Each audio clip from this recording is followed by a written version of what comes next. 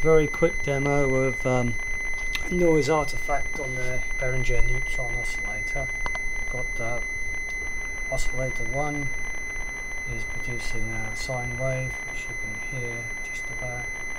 Actually, you can't hear the sine wave itself, you can hear some octave above it because I've cancelled out the sine wave using a notch filter. Here's the notch filter. So we've got the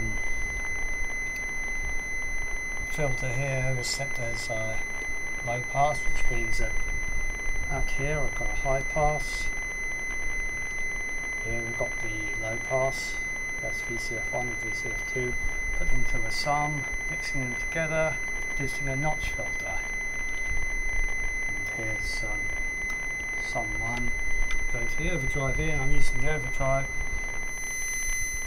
just to make that sort of sound a little bit more obvious, and it seems to have some effect on changing the LFO, but not really much to do with the frequency. You can't hear that sound changing much as I change the frequency of the LFO.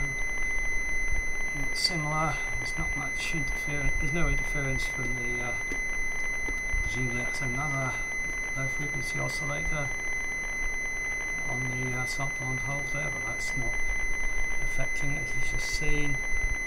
If we do change the shape here,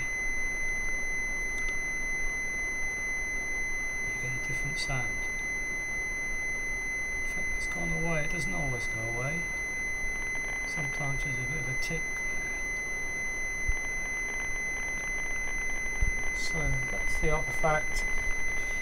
And it's not as bad as it appears here because I've notched out the actual waveform which we're trying to listen to. If we put that back in,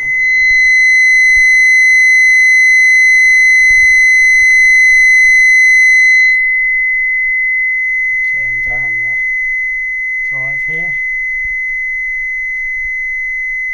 you can just hear it in the background, but maybe not too much.